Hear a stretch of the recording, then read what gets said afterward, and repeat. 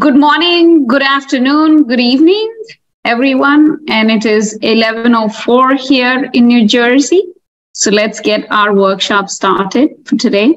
Thank you for being here and thank you for giving us the opportunity to share another of our state-of-the-art workshops. So today we will actually be talking about machine learning and AI, back to the future and all over again. And we will dabble a little into the impact of the state-of-the-art in drug development. It's my honor and pleasure to have a renowned speaker here with us today.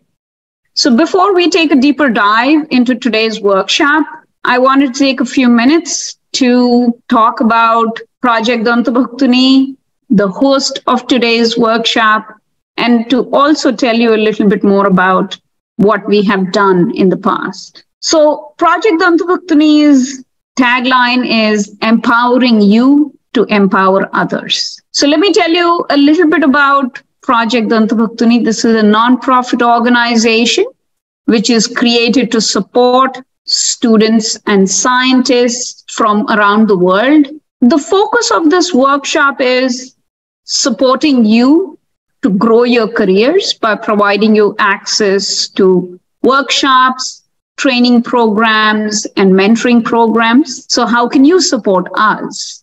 You can support us by joining hands with us and helping by stepping up to be mentors. We also request that you take what you're learning from here and teach at least one more person. So that is empowering you to empower others. And I am Aruna Dontabhaktuni. I am the founder and scientific director of Project Dontabhaktuni. On my free time, I am also an entrepreneur and I'm the founder and CEO of PharmaPro Consulting. I'm an adjunct professor in University of Pacific. And my focus of research is clinical pharmacology, pharmacometrics, and I'm really passionate about making a difference in the field of science and contributing to individuals like you. To tell you a little bit more about today's workshop, we have over 63 participants in today's workshop, and this is the spread of our participants. As you can see, majority of our participants are PhDs or individuals with master's degrees or PharmDs. And by the way, we have participants from over 26 countries here with us. So to tell you a little bit more about what Project Dontabhaktuni has also been doing is we currently have an ongoing Toastmasters Club.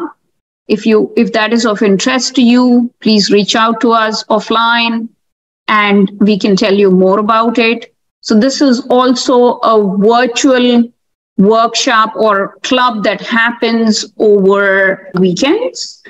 And the timings are given here. This is sponsored by PharmaPro Consulting and Gilead. So for the Toastmasters Club, what we are offering is we give you a reimbursement to the program and you have to meet certain criteria to become eligible to get this reimbursement. Some of our past workshops have been in leadership training, in other state-of-the-art science like model-informed drug development.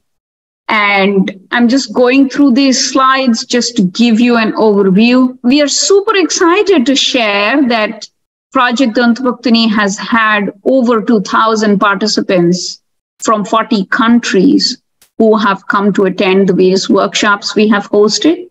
And we want to continue keep doing this work. If you would like to review any of the materials or review any of these workshops, all our online workshops, we actually have them on our YouTube channel.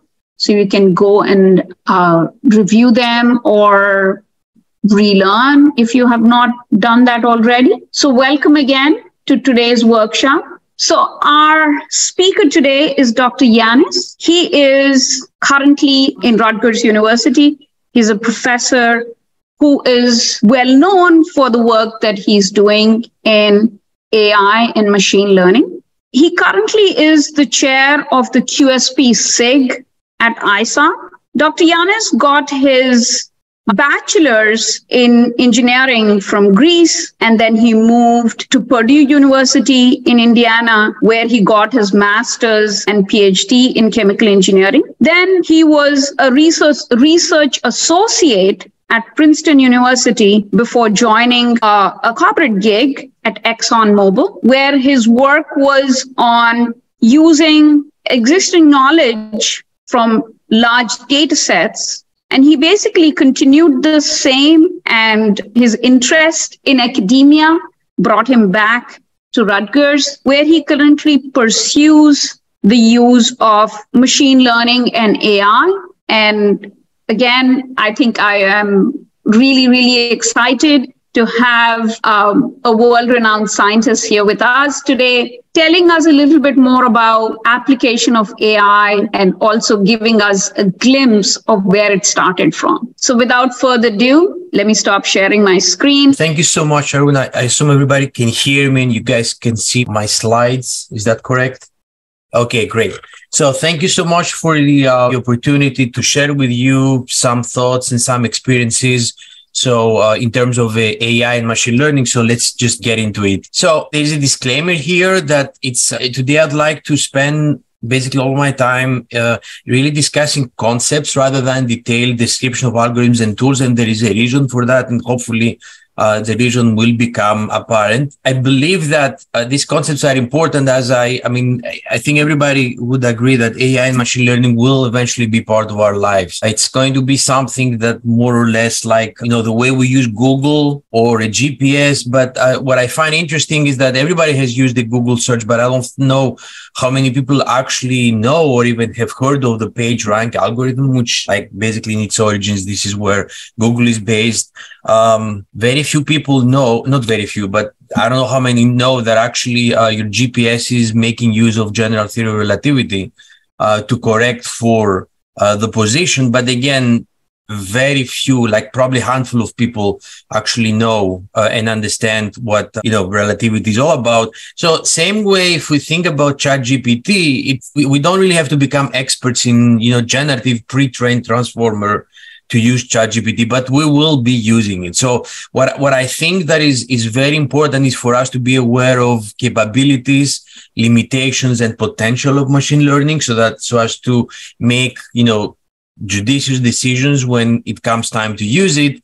And I will also emphasize that I will restrict myself to computational tasks, and I will not really discuss any societal implications, things like that, which is a whole different subject on its own. A few things to keep in mind, if you don't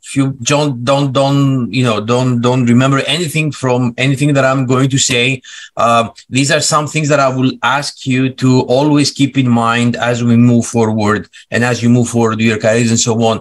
When it comes to AI and machine learning, the number one thing is to make sure that we've asked the right question. It's extremely important. Machine learning is neither panacea nor magic. That's, again, extremely important to understand the limitations and really the advantages and its power. Machine learning, as you'll see, is as much science as it is art. Machine learning needs to be made part of the process in the sense that it has to be an integral part of your project. It's not something that you outsource and you expect somebody else to do something with you. Machine learning is data-driven, therefore make sure that your data is appropriate. Realize that in machine learning, much like whenever you design an experiment, at the end of the day, you are testing a hypothesis, and hopefully this will become clear because this will also decide on what kind of algorithm or approach you wish to take. Machine learning is an iterative process. It doesn't end the moment you press enter. Rather, that's when it starts. Always evaluate any answer that you get. Try to hit your model, challenge your model. And maybe the number one rule, last but not least, one size does not fit all. There is no universal solution. I'll come back to that as well. A brief outline of what to expect. I'll give you a brief kind of historical perspective. I think it's interesting and instructive. The bulk of my talk is going to be on introducing basic machine learning concepts. I will briefly discuss with you the FDA's perspective, and it's something that the FDA is very seriously looking into right now as we're entering this kind of era of machine learning. And of course, I could not live without telling you what ChatGPT thinks about some of these questions, which I thought it was actually quite interesting to get ChatGPT's input. Now, for the purpose of our discussion, and I think that's kind of generally accepted, the two terms AI and machine learning, even though they're being used interchangeably, they are not the same thing. By artificial intelligence or AI is really the umbrella, which is the broader concept that we can make machines do something that we would otherwise consider to be smart, whatever smart means. Okay. In the early days, smart meant the ability to reason. So in the early days, we're trying to figure out how to build machines that could play checkers or play chess or prove theorems or speak, construct language and so on. So that's kind of artificial intelligence is a big umbrella. Machine learning is, if you will, an area under AI where the idea is that if you collect enough data, enough instances, enough examples of something, then we should be able to write a computer code that will be able to figure out what drives the response of our system. So given enough data, whatever enough means, we will let the system figure out what is going on. So always keep in mind the distinction, because very often we kind of use these two terms interchangeably. Technically speaking, we should not. Now, the whole idea behind machine learning, and again, when I say machine learning, think of a machine that can learn to do something. That's not a new idea, probably coined, back in the 50s or 60s with the word of Herbert Simon, where if we consider as human learning the process by which we as humans improve performance from experience, and really that's what learning is all about. If you think of a small child, the way it learns to stand up and then walk and so on, the question is, the equivalence rather to that is that machine learning is the process by which a machine can improve its performance from experience. What I thought was interesting is that if I go back, several decades and I look at my textbooks, it's really interesting how a lot of the things that we're now talking about, they were actually kind of almost mainstream back then. Things like, expert systems. I'll talk about expert systems in a minute. Neural networks, they were more under the umbrella of parallel distributed processing. Anyway, a lot of things that now we kind of seem to be reinventing. You can really see the seeds of those things, 30, 40, 50 years ago. However, there are some important differences. So if we look at the early 80s and 90s, and this is not mean to say that before that people were not interested in AI, they were. It's just that, okay, I am old, but I'm not that old. So in the 80s and 90s, a couple of things were very important. Number one, data was scarce. We did not have that much data, and computers were not that fast. Early on, the idea behind AI was to figure out how to capture and express the human thought process. So in its early incarnations, AI was, I would probably say, very human-centric. So you would see things, what we used to refer to back then as expert systems, where you try to figure out how the system works, then you put down certain rules, and then you kind of follow the rules in trying to predict or describe a system's behavior. So early AI was a lot about reasoning. Okay, so if you think about that, the way you play chess, you have a set of rules that allow you to move the pieces. Then you look at the board. The board is an instance. And then what you're evaluating is you create this kind of tree. You say, okay, if I move this piece and I move from A to B, then, maybe my opponent will do this. And then you sort of build this whole tree with the understanding, though, that the rules are known to you. Okay, so we would build things like expert systems. So here's a sample from a language that was very much in fashion back then, which was Prolog and Lisp. Actually, that's probably Lisp. And then what you do is, you enter some relations, who is the father, who is the mother. Then you say, who is the father of who? And then you say, okay, who are the grandchildren of so and so and so on. So there was a lot of emphasis on the idea of as I said, these kind of knowledge-based expert systems where you're trying to develop computer codes that basically express the knowledge that we know. So if my brake light is broken, then, okay, what do? I check the fuse. If the fuse is okay, then, check the brake switch. If the fuse is not okay, is broken, then, okay, I found what a possible problem might be, and so on and so forth. So early AI was a lot about reasoning. And also early AI was a lot about the brain.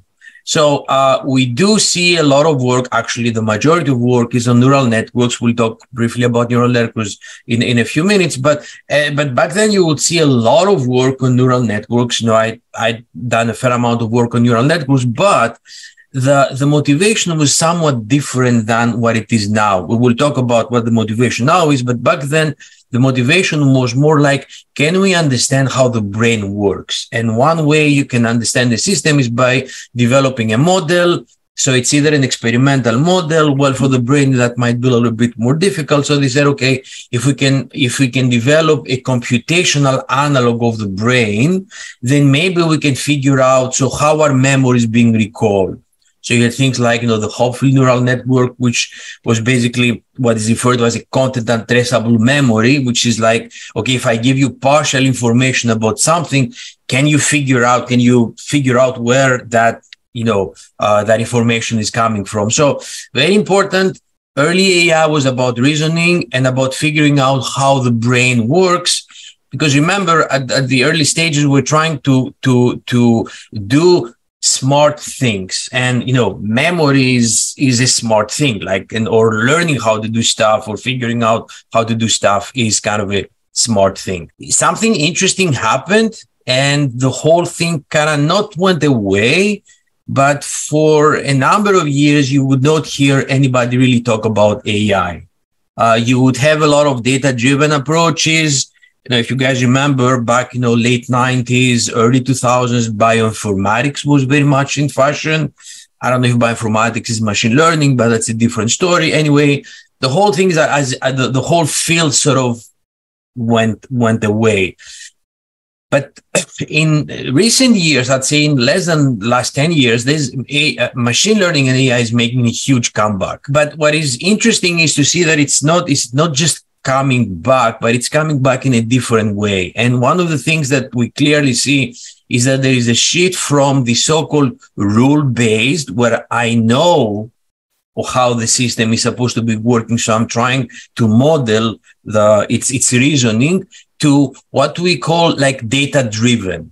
Okay, so we went from coding, the human understanding and thought process, to, as we say, learning by example, where learning by example means, foster learning by providing learners with example. Okay, so if I keep showing you the way something happens, then under different conditions, then maybe eventually we will be able to figure out how the thing works, and then I might be able to predict how the system will behave if the initial conditions are slightly different. Once again, the idea of learning by example in and of itself is not something new.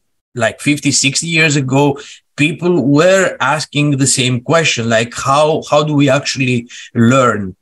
So there were interesting studies where they were trying to figure out, so how do kids learn? Okay, and if you think about that, the way kid learns is really by trying different things, right? So if a baby's trying to stand up, then they try different things. 99% of them fail, and the kid falls down and hurts themselves. And then all of a sudden they figure out, oh, if I do this, then I'm able to stand up. So we read things like, how in practice can rules be discovered. So you can see the difference here is the rules are not known. So I'm not building a knowledge-based expert system. I'm trying to figure out what the rules are. The rules are going to be based not on my understanding of the problem, but rather on observations. But there is a very important underlying assumption, a hypothesis here that we make, and that, again, anybody who's interested in using these tools should be aware of. The underlying assumption is that we're studying a behavior that is indeed governed by some rules. We just happen not to know what the rules are. So if you try to build a model that predicts random numbers, that's probably not going to be a very successful model. So what we would like to do is, from observations, discovers existing rules. So that's kind of conceptually, notionally where the field is going right now. Now, there is a very interesting question, which is, okay, so what happened? Okay, why all of a sudden, everybody discovered machine learning? And I always like to start with this example. What you see in the small insert is like, that's my first computer. Well, it's not actually my first computer, which is somewhere back home, but that's really what the computer was. This was a ZX Spectrum. Not many of you probably know Sinclair, who passed away just a couple of years ago. He's like a true pioneer. So he came up with one of the very, very first personal computers, which is the one he's holding here. It's a beautiful little piece machine. Each one of the keyboards is a keyboard, but also codes for one basic basic command. Extremely wonderful. I'm very proud of this. Is where I coded my first game. I wrote my first 2 papers as an undergraduate. And I felt very proud of it. I then upgraded to the Sinclair QL. It was like a major breakthrough at the time. The small things you can see here, you cannot tell them, but they are like tiny cassettes. It's kind of an external memory device. There was no such thing as saving stuff back then, right? So it was a huge improvement because you could write your code and you could actually save it. Whereas before, you write code, you run the code, you unplug the machine, everything is gone. So the only reason why I'm saying this is because that had like an amazing 16 kilobyte RAM, which was, as I said, we could do all kinds of things. But if I compare this now to the 6 gigabyte RAM that my iPhone has, it's like the computers of the time were like almost a joke. Compared to what we have now. You can now go on Amazon and like for $30-40, you can buy like an 1-inch stick. Okay, it's 2 inches long, that has a 2 terabyte memory, which is like, it's ridiculous. So number one, computational power has increased tremendously, but not computational storing, cloud computing. I think in many instances, we have more computational power that we can really use. Technology also enabled us. Now we can store the data, okay, and we can access the data because we can store it and store it, because we can store it and access it. It makes sense for us to try and figure out ways of generating more data. So data accumulation, it's mind-boggling if we consider, the amount of data that circulates every day with wearables. The numbers are like amazing. Now, the thing is that if you have data and if you have fast computers, then it makes sense to figure out new algorithms, right? Because if there's no point in me developing a new algorithm that I'm not going to be able to run. So computational power, data, then, very smart people were able to develop amazingly intelligent algorithms. So everything comes together. And I would probably say that one of the big kind of motivators for the growth of the field is basically business pressure, because all of a sudden companies began to realize that over the years, unbeknown to them, they've been collecting data, all kinds of data, from scientific data to, behavioral to consumer data and so on. But now all of a sudden they realized that, there were computers, there were fast computers, they could store the data, they can actually process the data. So it's kind of a perfect storm that comes together where these kind of data-driven approaches, we can really they can really materialize and can capitalize on them. Now, before I proceed, though, there is something important that I have to tell you, right? Which is the following, that if you consider a problem, any problem, doesn't matter what the problem is. I may use scientific examples, but think of any problem you have. If you could accurately and correctly describe it, in science, we call this, if you have the first principles. And if you could actually simulate or solve them, most likely we would not be having this discussion. Okay. So if you want to figure out what happens to these oligopeptides when they come together and how they bind and how they form, if you could do this, first principles simulation, ab initio, then there would be no need for us to have the discussion we're having right now. Similarly, I would probably argue that if we had good enough hypotheses, we wouldn't be needing to go out and generate data like crazy. So like my favorite example that I always use and I teach is the Michaelis-Menten. Okay, it's a mechanism. I can write down my mechanism and I know exactly what happens. I can go, if I know that my system follows Michaelis-Menten kinetics, I can do a very small number of experiments and I can get everything that I need. If we have decent hypotheses about what is going on, and then again, those of you who are in the PK/PD area, I'm sure you've come across indirect response models and how we can, describe relatively simple PK/PD models. Again, if we were confident about what is going on, then, a limited number of experiments is enough, is appropriate, will help us figure out what is going on, understand the problem, and start making all kinds of predictions.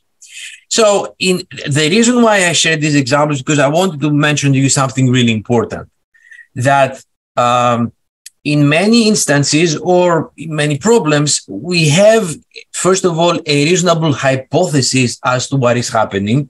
I maybe have a very good understanding of the mode of action of my drug. Maybe I have a very reasonable realization of the hypothesis, meaning that once I have the mechanism, I know the key components, the key contributors to the mechanism. I know how the signaling happens, who's going to bind where, and so on and so forth. And if that is the case, if I also had a reasonable quantification of the realization, meaning if I have the appropriate measurements that I need, then I would be in a very good shape, because I can turn my mechanism, I can realize my mechanism, meaning I can write a model that describes the mechanism. I have enough and I have the appropriate data that will allow me to quantify the mechanism. So I can interpret my observations, I can quantify relations, I can predict the system.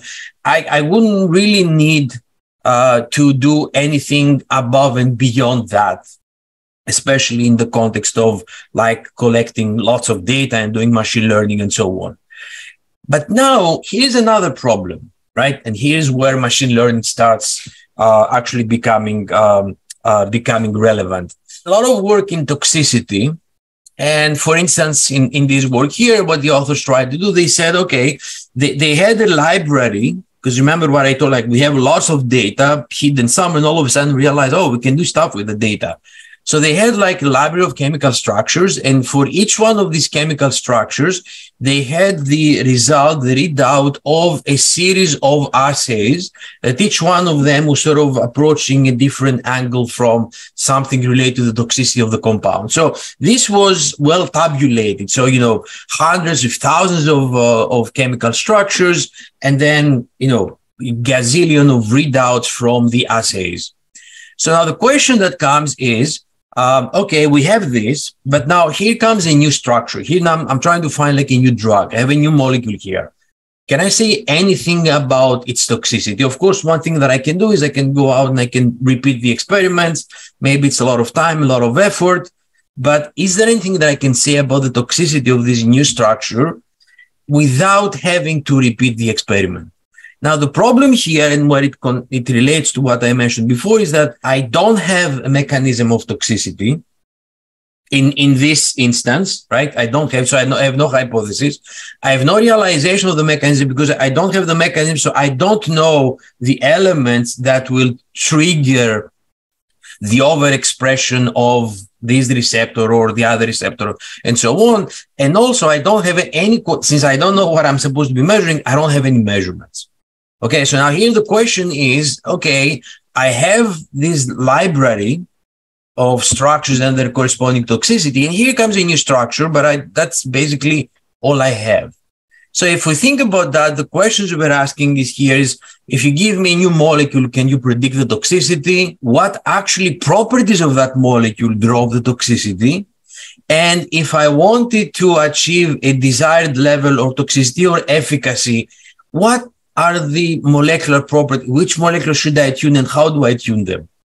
So if we think again about that, these are very universal questions. I like to predict an outcome. I like to explain an outcome. I like to design an outcome. When I don't have the exact mechanism of things happen when I have lots of data. And as I said before, these are very common questions that we see in a wide range of applications. And this is the reason why I'm saying this, because this is why you'll see that these machine learning tools, they are not tailored for a specific application, but really they're developed for answering classes of applications. So in terms of the tasks, that's why I said I would like to think about tasks rather than specific methods or specific applications. So let's get into that immediately. So I'll call this like task 1, which is really identifying the features. What do I mean by that? I will call an object like a manifestation of a phenomenon you analyze. So you're studying, I don't know, maybe you're trying to figure out the efficacy of your drug. So the object, if you will, is like your experiment. A feature is an individual, measurable, or computable characteristic associated with the object. It's all the things that you've measured that would describe your object. Now, you may think that, okay, that's kind of obvious, right? If I want to measure somebody's height, I go and I measure their height and we're done. What's the big deal here? Well, the big deal is that when we don't have a clear hypothesis, when we don't have a clear mechanism, we don't necessarily know what the feature space is. What should you go out and measure if you're trying to find the efficacy of your drug if you don't know what the mode of action is? That's a big problem, right? So features exist, features or variables, readouts, read in the context of a framework, in the context of a mechanism. When this mechanism is missing and we're trying to figure it out from data, then what should we measure is not necessarily obvious. Not to mention the fact that there is yet another complication, that because we don't have the exact mechanism, because we don't know exactly what drives the system, what we're saying is, okay, let's go out and let's grab whatever information we have. And then you end up with this whole mess where your information, your data is some in vitro assays, maybe some in vivo data, maybe some imaging, maybe some medical records, cross-species measurements, all kinds of different things. So what now constitutes the data that I will use for my machine learning is really not clear. Let me give you a couple of examples, right? Okay, so I want to relate chemical structure with toxicity. It's not exactly clear that we know precisely what defines a chemical structure. There is all kinds of properties that you can figure out, atoms, bonds, molecular structures, computable things, measurable things, and so on and so forth. So how do I choose what my input space will be when I'll try to develop a model? Another great example, and this is a field that people have done phenomenal work, is imaging. But if we think about that, you take an image, it's not exactly clear what defines the image, right? So, some really smart, some amazing people do is, they take the images, they segment them, they try to figure out features and so on. But again, these are all things that we have to decide on what they are. We're doing some work on frailty, but again, frailty is an interesting thing because frailty is not something that I can go out and measure. I can collect all kinds of information. I can have questionnaires. I can have people perform tasks. But again, it's like a whole bunch of different features that I hope describe my object. And then to make things even more complicated, there is plenty of wiggle room. So again, this is a study where they're trying to figure out, drug-drug interactions. Same thing again. They had a whole bunch of, binary experiments, and they knew that, if drug A and drug B then will lead to this, drug A, whatever, C and drug D will lead to that, and so on. So now the question is, well, I give you drug X and drug Z. Can you tell me if they will interact? And if they do so, how will that happen? So the way they constructed the feature space, they said, okay, if I'm looking at drug-drug interactions, then maybe I will describe somehow the two chemical structures that I have. We saw that even that is not trivial. But then they said, okay, that's one piece of information. Maybe I will add to that another piece of information, which is, okay, which genes are up or down regulated by each drug? Okay, so I add this. But then they said, okay, two genes, two different drugs might be inducing or suppressing two different genes. So I may say, well, maybe they hit a different target, but maybe both genes interact with the same function. So maybe they are different genes, but maybe they're functionally related. So they said, okay, let's add that piece of information too. So now all of a sudden you see that you have a lot of wiggle room as to what might define your feature space. So problem number 0, let's figure out, if I'm going to describe an object and do machine learning, what should this object be? Question number 2 is, if I give you 2 objects, can you tell me whether they are similar or not? Like, for instance, you run your assay, you get a response. Okay, are these 2 responses similar or not? Okay, we can think of a lot of problems. The main thing that I wanted to mention is that if I give you 2 outputs, it's not necessarily clear that I can decide easily whether the outputs or the object, if you will, are similar or not. You know, because whenever we have this discussion, we usually tend to think of like 2 numbers. Okay, so 1 is closer to 2 than it's closer than to 10. Okay, that's easy to say. But what if I give you these 3 profiles, right? Let's say these are 3 pharmacogenomic or pharmacodynamic responses, right? Well, you can probably see that A is similar to B because they appear to be close. But what about C, right? Well, it depends. You know, the actual values, if this is, let's say, concentration versus time, the actual values might be different, but the dynamics is very similar. Okay, so now we get into things, well, should we be comparing values? Should we compare correlations? Not to mention that the data that we have can be scalars. Scalars are usually the easiest, so I can compare 2 numbers. But what if they are longitudinal data? So I measure things over time. So now saying where 2 things over time, 2 time series are similar, that starts to becoming a slightly more complicated question. Now, what if you have a matrix? Like you have, like, you know, a typical example would be like, you know, you have like a microarray or like whatever, like an assay where you have multiple wells and you record things over time. Now, all of a sudden, I have one matrix of data and another matrix. Now, to complicate things even further, what if it's a tensor? So now you have these matrix, you have assay, this multiple well assay, but over multiple patients or over multiple doses or over multiple drugs. And you say, okay, are they similar? So proximity, as we say, similarity is not something easy, not to mention that we can start thinking about what we call metadata analysis. So for instance, in this study, we were looking at pharmacodynamic responses to synthetic glucocorticoids, and we were looking how, you know, let's say different dosing regimens will impact the dynamics of specific genes. But then we decided to compare things, not in terms of their actual values, the pharmacogenomic response that we get. We're not going to compare it in terms of the actual values, but rather as to whether the mechanism that drives the pharmacogenomic response is similar. So the point I wanted to make is that deciding on whether 2 things are, 2 presentations that you have are similar or not is not a very straightforward thing. And this brings us to machine learning task 1, which is known under the general umbrella of unsupervised learning, which is clustering, which means you have a big database, a lot of data, a lot of objects, and somehow you have to decide whether which of these objects are more similar to which. Okay. You may hear this, or you probably hear this as kind of the clustering problem. So again, my point is that there is several methods to do the clustering, but what you'll figure out, what you'll realize that each of these methods is basically the difference between the different methods is how do we define similarity and how do we decide whether 2 objects are more similar than 2 other objects.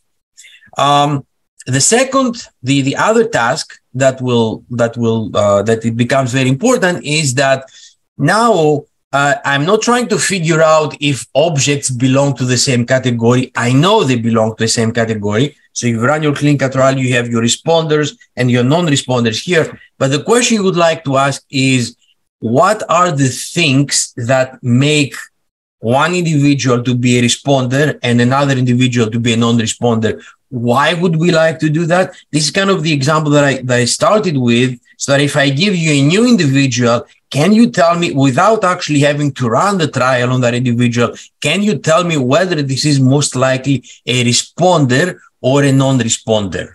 Okay, again, I'm not going to go over this example, but conceptually, the idea is the same.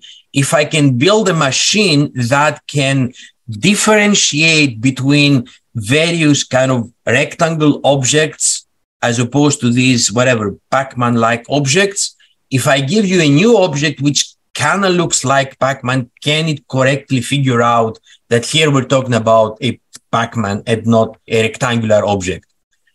This task, it belongs to the, category of what we call supervised learning. Why do we call this supervised? Because here we know the class that the object belongs to.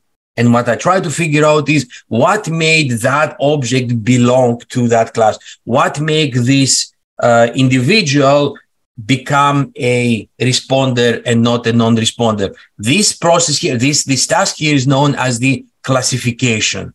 And eventually what we try to do is we try to figure out try to unravel the rules so that if we can somehow learn what makes somebody belong to category A or category B or category C, then if I give you a new instance, then you can properly classify that new instance without having to go through the pain of repeating the experiment.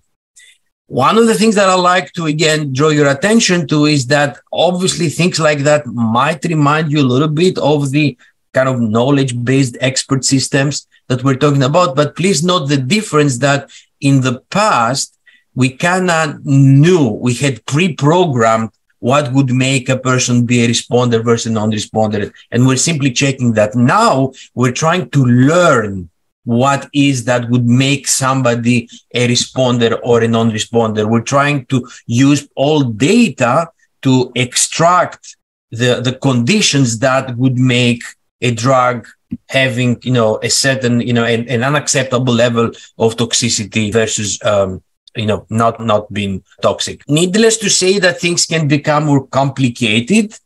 Because as we said before, features are not given in terms of scalars. So if the feature, for example, like a classic problem that we encounter is that maybe you're measuring something over time. So now how do we incorporate this kind of temporal measurements? A lot of times what you end up doing is you end up pre-processing, transforming basically your data, and then build your classifier on this transformed data. The third task is this whole idea behind developing this kind of what we refer to as like universal approximators. I'm pretty sure that everybody here is familiar with, like, let's say, concepts such as linear regression, where you have your X, you have your Y's, and you're trying to figure out the line that goes to your data. Again, the assumption here is that I am going to assume that the relationship between X and Y is linear. So what I'll try to figure out what is my intercept, what is my slope. What if I have no idea what the relationship between X and Y is? Can I still develop such an approximation, such a function that relates X and Y in such a way that I can predict what the value of Y is given X without really specifying exactly what this function looks like?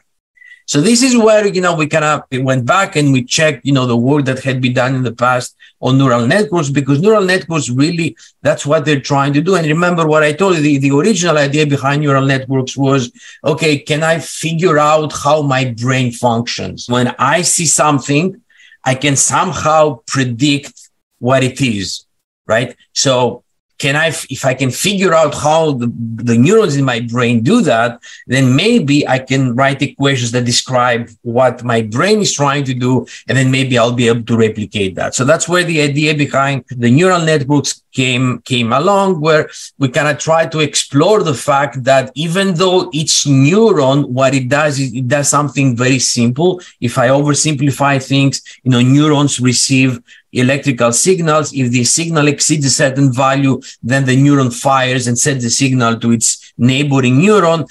And then the idea is that if you have basically a computational element that does something very simple. It just checks, if my input is above 0.5, here, I'll give you 1. If my input is less than 0.5, I'll give you 0. This is all I'm doing.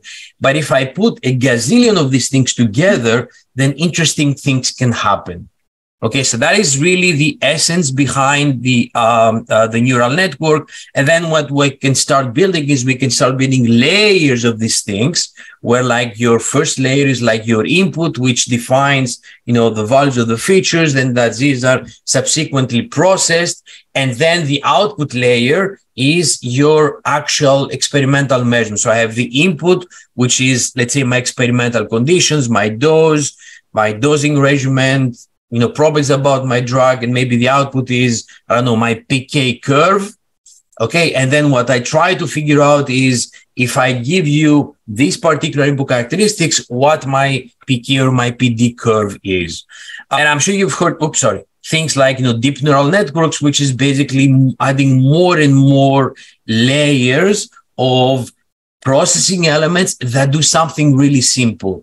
There is a lot of, mathematics behind that. And, people completely independently, Kolmogorov had proven that you can actually decompose any multivariate function to basically a convolution of single variable functions. There's a lot of math in there, but that's really the idea behind this, what we call universal approximators. And now the idea is that, I don't really know the mechanism that connects my input to the output. I have no idea what it is.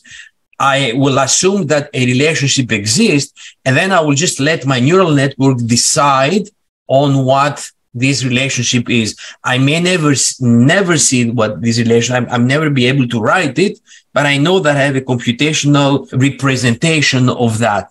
Lots of things to optimize for. We can talk about that later, but again, that's sort of the general idea. Another big problem that should consume everybody when we do machine learning is, can we identify relevant features? As I explained to you earlier, the big problem with machine learning is that because we don't have a mechanism, we just try to gather as much data as we can, as much, input parameters, input variables that we can. The problem is that sometimes you don't know what is relevant, and you don't know what is important and what's like really useless. And that can really obscure and downgrade the performance of your machine learning algorithm. So this problem here is known as the feature selection problem. And the idea behind feature selection is to identify the important variables of the problem. One of the things we have to be careful here, though, is that feature selection is very intimately related to the machine learning task. Usually what we try to do is we try to identify the subset of input variables that will optimize the performance of the machine learning task, which now this brings me to the final task, which is like a really big open question. And many of the reasons why, people who are more in the basic sciences are always very skeptical when it comes to machine learning is that, in the physical sciences, we really like things that are interpretable. That's why everybody, is in love with linear regression because, we all know what an intercept and a slope is. But if I've built like this black box that is really not amenable to interpretation, that can be a very difficult problem, especially if you're trying to design something or if you're trying to interpret something. So interpretability of machine learning problems is a big problem. And there is a lot of work. This is an open area for research where, various methods are being developed to figure out whether we can begin to now extract some knowledge from our machine learning models and not just stop at the level of, you wanted me to predict, toxicity here. Toxicity is 5. Why is it 5? I have no idea. This is what my neural network decided. Very briefly, I have maybe 5 more minutes to go. I strongly encourage you to take a look at this white paper that the FDA just or very recently made public. The FDA is realizing that machine learning is here to stay. So at this point, FDA is really trying to figure out, because, one of the big difficulties that the FDA is facing is that if you're going to be making regulatory decisions, it is not the same as writing a cool paper, right? In a scientific paper, okay, you can have cool results and everybody will applaud you. But as far as the FDA is concerned, if you're going to make a regulatory decision based on a machine learning model that you cannot interpret, that is a big problem. So the FDA is sort of soliciting stakeholder input. They've identified things like, drug target identification or screening, ways of figuring out, of enabling non-clinical and clinical research, like patient stratification before, after, and so on and so forth. But also the FDA recognizes that standards and practices are extremely important. And I hope one of the things I try to convey to you when it comes to machine learning is that things are not written in stone. And what method works for you, maybe it's not going to work for me. So maybe I'll do something different. But if you're going to give a regulatory decision and give the green light for a drug, well, somehow there has to be some standards and best practices. Last things I wanted to say is I went ahead and I said, well, okay, who's doing the best AI here? Well, it's probably ChatGPT. So I asked ChatGPT, will there ever be a machine learning method? As you can probably imagine, even ChatGPT said that there's never going to be a method because of the reason I explained to you, everything is very, very much problem dependent. That's why it's important that we understand what we're working with and making sure that we sort of take advantage of the best. If we think in terms of regulatory agencies, interestingly enough, ChatGPT, even with data before 21, almost 100% agreed with the FDA's concerns about, robustness, monitoring, transparency, data quality, validate and verify machine learning model. That's going to be like a huge problem. As I said earlier, I did not get into ethical considerations, which is another big issue. The last thing, and I will leave it at that, few years, like in 2007, I attended. So the first 1, 2, 3, 4 items, this is what Michael Phelps had said about systems biology, which is like looking for a black cat in the dark room when there is no cat and somebody else has found it. Sometimes you have to be careful because machine learning is like, we look for a black cat in the dark room, there is no cat, and somebody said, I found the dog. So because it's hard to confirm, we kind of have to be careful. We apply these tools and to make sure that we actually, benefit from that. So with this, I will stop. I'm happy to take any questions if we have time now or offline. I'll be more than happy to discuss with any one of you any concerns, questions, or any kind of a feedback. And thank you again for the opportunity. Thank you so much. I know this is a very deep topic and we practically just skimmed the surface right now with thank you for walking us through from initiation to where we are today. And in fact, it was very interesting and intriguing for me to know where the FDA stands when it comes to AI and machine learning and its use of it in drug development space. Again, I would request the participants, if you have any questions, you can raise your hand on Zoom or you can put your questions in chat.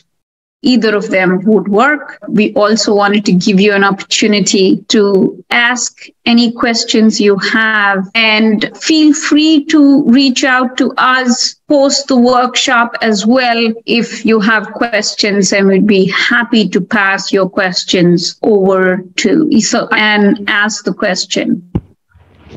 So it's a wonderful presentation that started from the basics and walked through us. So my question is, what are the activities or opportunities Project Dontabhaktuni or the QSP SIG as far as AI in drug development is concerned? Yeah. So one of the kind of interesting areas is in, figuring out ADME parameters or parameters in general. That's like really an open question. There's a lot of interest in, and another area which is actually extremely active, but I would probably say still open as to how things can happen, is in the development of the so-called hybrid models. because one of the big challenges in many of the larger QSP models is that there are some things that we know mechanistically, and there are some things that we don't know mechanistically, but we have enough data, especially when it comes to outcome. So one of the very active areas, not just in QSP, but in general, in scientific computing, is how can we develop, as I said, what are known as hybrid models, where part of your model is basically equation-based and part of your model is machine learning-based. I really think that this is kind of a very active area. Plus, there is this whole aspect of analysis and interpretation of data. And another also area that I think would be quite interesting is in analyzing in vitro populations, which basically, so you use your QSP model to generate an in silico clinical trial, then use machine learning to learn from that and then move on to the next levels. And the other area where I think it would have a tremendous impact, especially as we improve, but there is still some technical limitations here, is the use of wearables. And how can we start making use of this type of information when we develop larger QSP models, and especially as we start looking at models that incorporate outcome more than we do now. Okay. Yeah, that's great. So one of the things I kind of understand is, where the hybrid modeling is where we want to combine the benefits of data insights and as well as the rule-based scientific mechanistic insights, yes. Right? Yes. Okay. Yeah, yes, that's really yes. Interesting. Plus, there is, again, as I say, there's all kinds of very interesting questions. So speaking of QSP, again, some of these might be a little bit, I don't want to call it science fiction, but this is where the fields of scientific computing is going. One of the interesting questions is, can we use machine learning to extract mechanisms from data, right? Because right now what we do is we kind of use our biases as to what the mechanism that we try to fit the data. If we get to the point where you have good, accurate enough data, can actually machine learning help you figure out what dependencies? And I mean, we've also done some work where we kind of show how you can basically develop a dynamic model, the structure of the model using data. So you feed in the data, you do the machine learning in the data, and then that gives you a model structure, and then you build your QSP model. Okay, so and I'll definitely go through that paper. So these are dynamic models, right? And yes. Yeah. I think so that might need the time-dependent data, multiple time points. Yes. Right. Okay.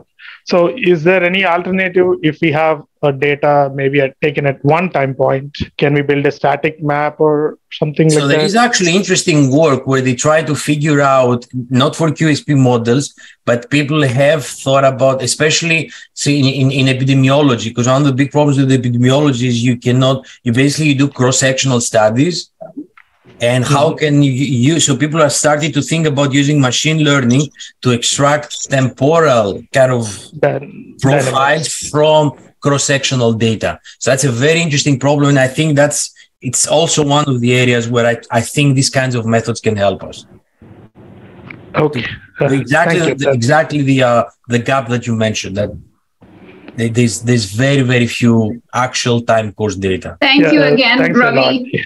Yeah, and feel free to reach out to us offline as well. I do see that you have several follow-up questions, so feel free to reach out to us offline, and we would be happy to connect you with Professor Yanis. Yeah. Sure. And I will.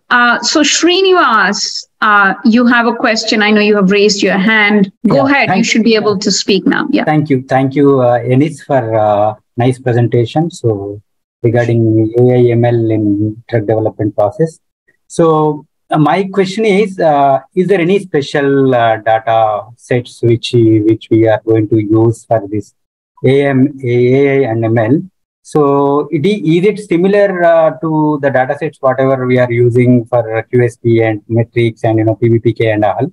Is there any special data sets is required, or the same data sets is required for AI and ML? That's a great question. I'll give you an answer. Okay, don't necessarily quote me, but this is what I think. One of the big limitations of machine learning is that it does require data. Don't ask me how much data, because I don't think anybody can answer. People have come up with, these kind of heuristics, much like when you try to fit a model, whatever they say, 10 times n, whatever, things like that. What I can tell you for a fact is that you will be needing more data than you will need with a standard kind of equation-based QSP model. Why? Because the equation-based, in my opinion, the equation-based QSP model is already constrained based on the mechanism you have postulated. Okay. And you as a developer, I think you are the one who has control over that. Unfortunately, when it comes to machine learning, like let's say deep neural network, you have some control over it because you can reduce, the number of layers or the number of nodes per layer, but there is a limit to that, right? Because if you reduce it way too much, then you're not fitting anything. So I'm taking too long to tell you that I don't have an exact answer, but my personal opinion is that you will probably be able to do a much better job with a traditional QSP model if you're data limited than trying to jump directly onto like some machine learning when you are data poor. Yes. This is why also some people are sort of developing this idea of surrogate model, where you build a model, you build a QSP model, but then you use, you do some sampling, you create like a virtual population, you run your QSP model, you generate data, and then you sort of, your data set now becomes partly the data you have and partly the data you generated from your surrogate model. So people are experimenting with ideas like that as well. So yeah, thanks, Enis. I hope, by using this artificial intelligence and machine learning, we can predict or we can develop, highly suitable, models for whatever it is, I guess, PBPK or QSP and all. I hope so. Am I right? Yeah. Thank you. Thank you very much. Thank you. Thank you, Srinivas. And I think we got another question from Vamsi, which says that with artificial intelligence, will our jobs as PBPK modelers or users of Phoenix, WinOnLane, etc., will they be replaced? Honestly, I don't know. I hope not, because then my students will be in trouble. But I don't think anytime soon. The reason is that, maybe at some point, but I don't think anytime soon. Why?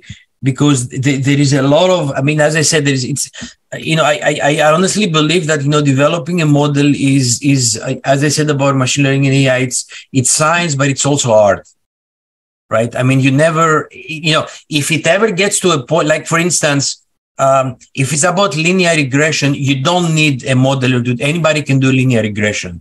You go on Excel, you put X, Y, it's done. So, I think it will be a while until modeling gets to that point where you basically press enter. An interesting question to me is how can, and I don't have an answer to that. I don't have an insightful answer to that.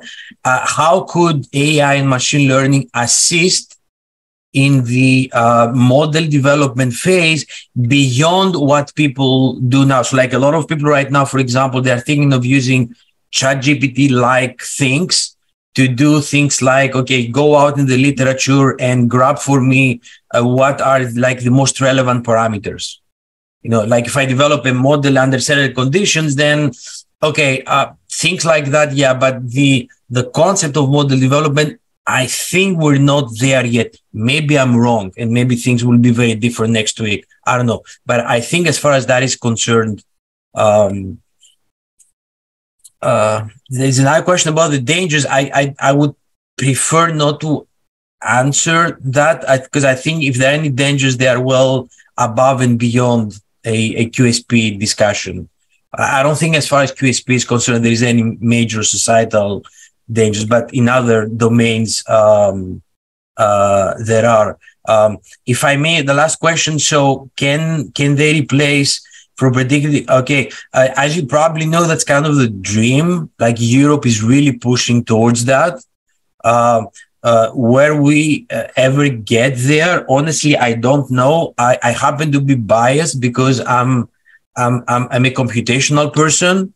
I think the biggest hurdle would be to convince non-computational people that we're there. But again, as I said, to me, as I'm beginning to understand a little bit better and, sort of moving away from like the strictly academic work, if we think about FDA, I do realize that FDA is in a very tight spot because it's not easy to make decisions that will impact people's lives. Just because my model said so. So a huge discussion within the FDA right now. It had already started with QSP in general. So how can QSP model predictions be used during the application process when you have no data?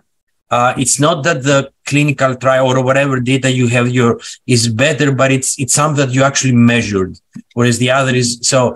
That's a big thing. So will they ever replace it? I don't think. Where I think they will have a huge impact, and they should, is that maybe we don't have to run a gazillion assays. Okay, maybe we can reduce, by orders of magnitude the number of assays that we have.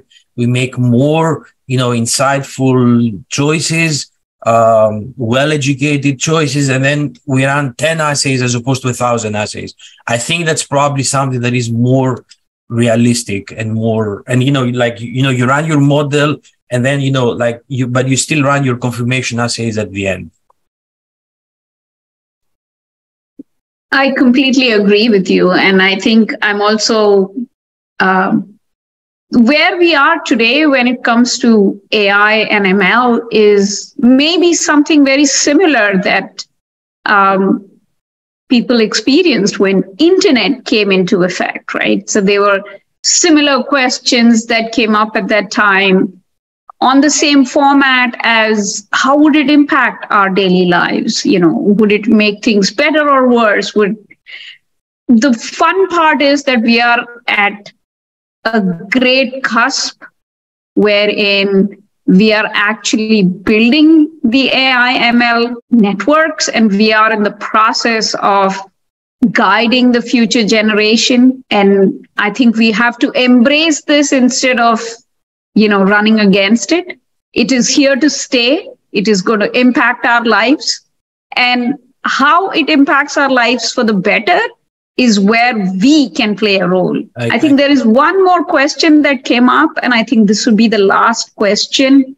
And if you have more questions, as I said, please reach out to us offline. Yanis, would you like to take the last question? Yeah, so I'm not sure I fully understand it. So if we're talking about the use of AI and machine learning as part of a medical device, if that's the question, I think that this is something that is better understood. So like the FDA has a lot of guidelines about medical devices, because medical devices are a little bit more straightforward, because medical devices it's like the product is the device.